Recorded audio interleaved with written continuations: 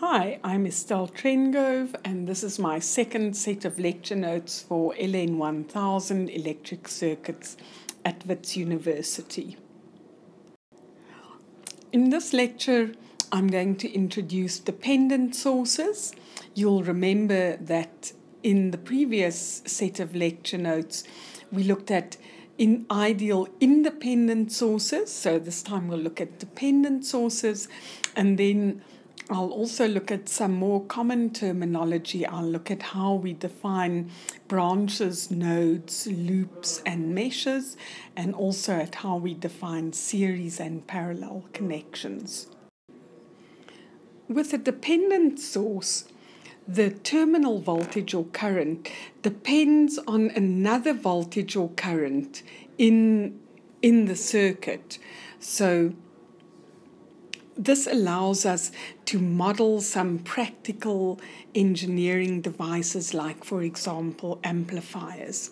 You've hopefully all been in the lab where you're building your audio amplifier, and you know that if we have an amplifier and we have some particular input voltage, Vin, then the amplifier amplifies it to a higher voltage, V out.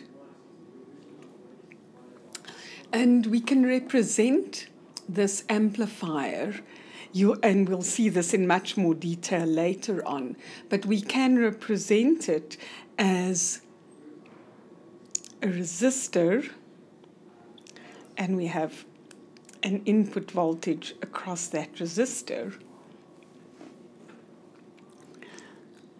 And then we have a circuit with a dependent voltage source. And that voltage, the voltage of that dependent voltage source is dependent on the input. So it's some factor A times V in, and that gives us our output voltage. And so we're going to see these kinds of symbols because this is the symbol for a dependent voltage source. So let's look first at some dependent voltage sources, and these are, of course, ideal dependent voltage sources. And the first kind of ideal dependent voltage source that we're going to look at is a voltage-controlled voltage source. So somewhere in our circuit, we've got a voltage, which we'll call V1, and then there's some other stuff happening in the circuit, and somewhere else in the circuit, there's a voltage-controlled voltage source or a voltage-dependent voltage source. And this is the symbol we use for it. And there's some scaling factor times the voltage which is controlling this voltage source, which in this case is V1. So this is a voltage-controlled voltage source. It depends on a voltage somewhere else in the circuit. We can also get a current-controlled voltage source. So we have a current flowing somewhere in our circuit, and the circuit, there's all sorts of other circuit stuff. We'll call that current I2. And then somewhere further on, we've got a voltage source that depends on that current. So this voltage is a I2. And you can see then in these two cases that for the voltage-controlled voltage source, we can see that this factor, the scaling factor A, must be dimensionless. Because, of course, the voltage of the voltage-controlled voltage source must still be a voltage. In this case, though, the scaling factor A has a dimension of ohms because we want this whole amount to be a voltage. So we need to multiply the current with ohms in order to get a voltage in this ideal dependent voltage source. We also get ideal dependent current sources, and similarly to the ideal dependent voltage sources, we can have a voltage somewhere in the circuit. So let's call this voltage V3, and then there's some other current stuff and voltage, some other circuit stuff happening.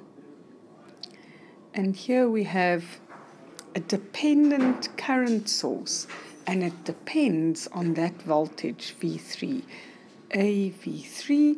So we can see that in this case, the scaling factor A has to have a dimension which is the inverse of resistance, and we call that conductance, and it's measured in ohms to the -1, which is also called Siemens. And we need that so that this here can be a current. We can also get a current-dependent current source. So if we have a current flowing somewhere in the circuit, which we'll call I4, then we've got some circuit stuff happening, and then we have a current source which depends on that current I4 with a scaling factor. And we can see that in this case, the scaling factor again is dimensionless, because we need the current flowing in that current source to be measured in amps, because it is a current after all. And now I'm going to deal with some more terminology, and the first terminology is a branch. A branch contains a single circuit element. So a branch is basically a single circuit element. So in this case, we can see that this circuit has 1, 2, 3, 4, 5, 6 branches. And take note that this piece of the circuit is not a branch because it doesn't contain an element. So that is not a branch. And it's just a piece that's drawn in there for convenience to make the circuit look nicer. So similarly, this is not a branch. And this is a branch.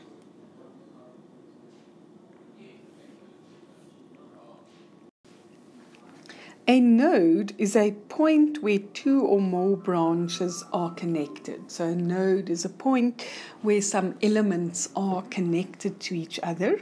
And sometimes we draw a node as an expanded node. So in this case, it's easy to see that this point over here is a node, which we'll call node 1. And then over here, this is an expanded node. So this just counts as one single node, which we'll call node 2. And this also is an expanded node, which we'll call node 3. And this is an expanded node that we'll call node 4. So in fact, this circuit has 4 nodes.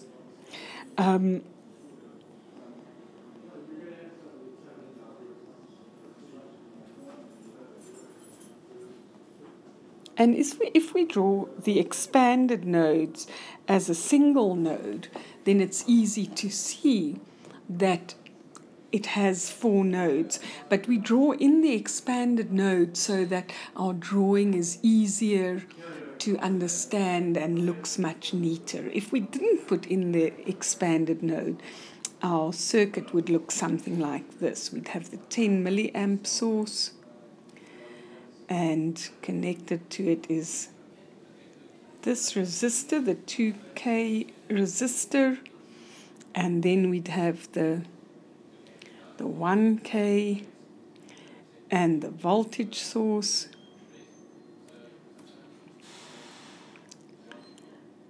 And then we'd have the 10 kilo ohm resistor, and we'd have the 5 kilo ohm resistor,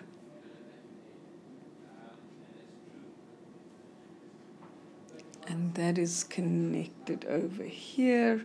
And if we draw the circuit like this, you can see that it looks much untidier and much more difficult to understand, but then it's easy to see that the circuit only has 4 nodes. 1, 2, 3, 4. The same 4 nodes that are on our much neater other drawing.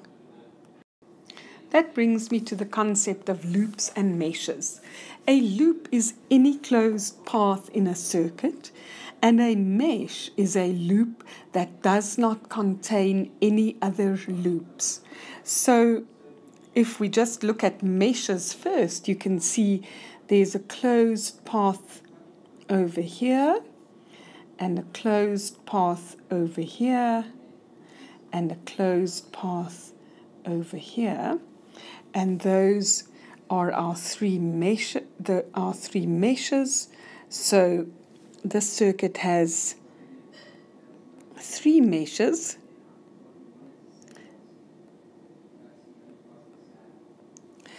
And now let's count the number of loops. And obviously each of the meshes is also a loop because it's also a closed path in the circuit. So we already have 3 loops. But then this is also a loop because it's also a closed path in the circuit. And this is also a loop. And then lastly, this is also a loop right around the outside edge of the circuit.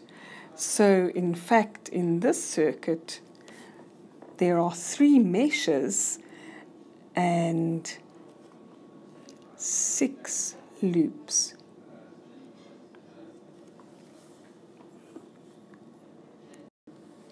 The concept of nodes leads us to our definition of what constitutes a series and a parallel connection. So 2 elements are in series if there is one node that they and only they share.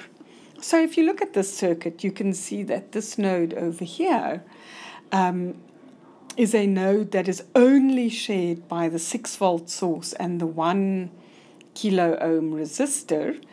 And so it means that these 2 elements are in series. So this is a series connection.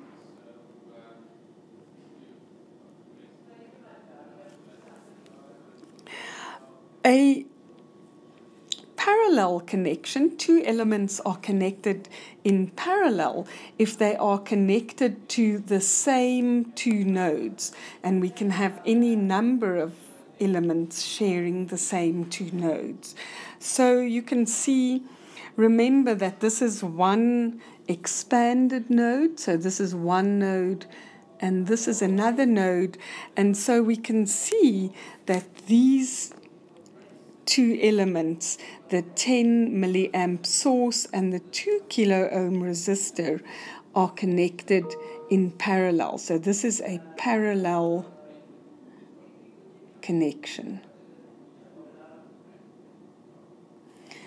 And if we use that definition, you can also see that over here, this node and this node connects the 10 kilo ohm resistor to the 6 volt source and the 1 kilo ohm resistor. So in fact we can also say that we've got 1 kilo ohm in series with a 6 volt source, all in parallel with a 10 kilo ohm resistor. And that brings me to the end of this lecture. Goodbye.